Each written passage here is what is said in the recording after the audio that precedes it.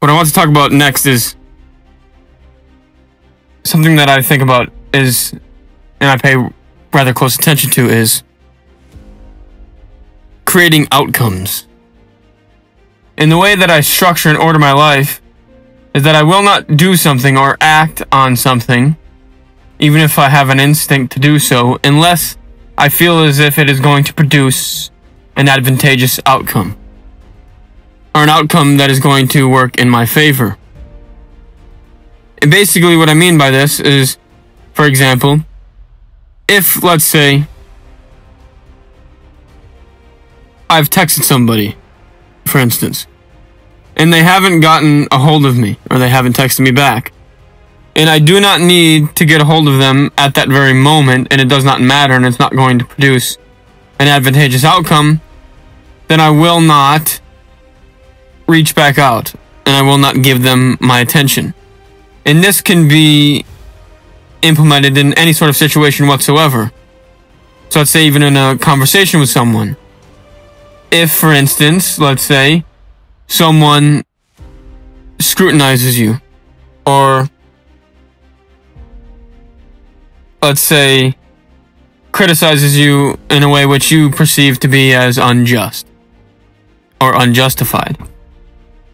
See, what you must do is practice silence and view the situation pragmatically and be capable of envisaging the future to figure out whether or not you should proceed in your interaction with the individual or not.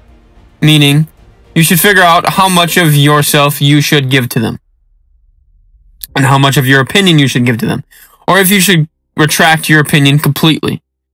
You see, you must have this ability to be able to tell whether or not what you say is going to produce an advantageous outcome.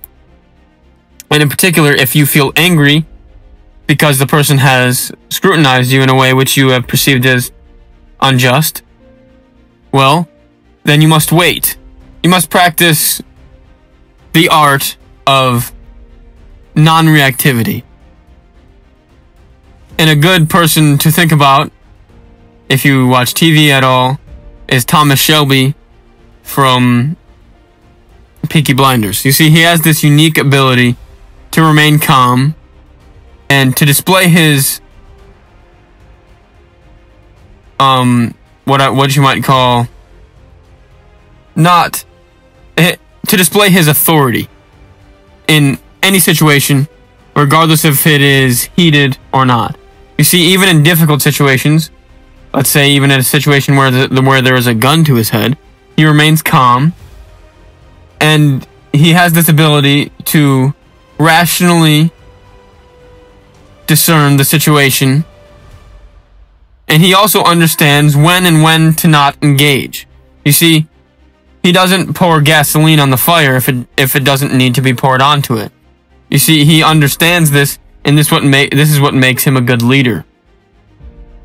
Because in heated moments, he does not escalate the situation. He understands when to retract and when to submit. You see, because he is humble and not arrogant. You see, if you're arrogant, you're always going to want to push your will onto the other person. Push your power onto the other person so that you can dominate them. But the best leaders are the people who are humble and who know when they should submit and when they should be the dominant one. They are always thinking, and they're always calm, and you see, it is their very calmness which helps them in their ability to think in a way which is pragmatic and rational. And this is why I believe that always focusing on the outcome of the situation is extremely important. Because whatever we do, all of our actions are going to produce an outcome. There is a cause and an effect. This is a fundamental axiom of nature, of reality. It is embedded within the sciences of how the physics of the world works.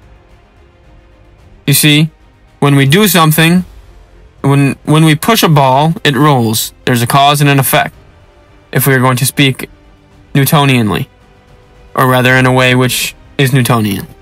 Although, of course, obviously, Einstein came along and general relativity was developed alongside with quantum mechanics. Nonetheless, the Newtonian view of reality is still conducive and, in a way, advantageous to our understanding of the universe as a whole. Although, of course, general relativity and quantum mechanics have different insights into the interworkings of atoms, the universe, the small, and gravity. Nonetheless, it is very important that we focus on outcomes and understand that what we do is always going to produce an outcome because there is a cause and effect. And this is very important to understand.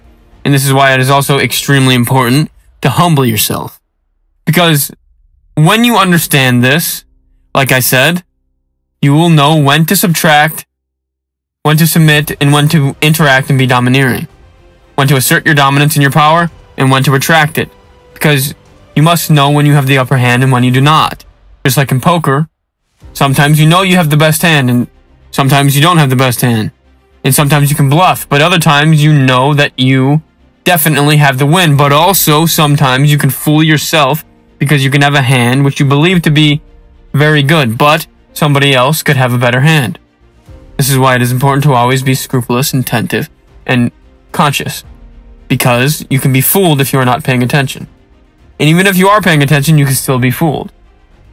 Which is why it is extremely important to humble yourself and to not become angry with the fact that you can, in fact, be fooled. So you must focus on outcomes. Outcomes are extremely important. And this is where I'm going to end it.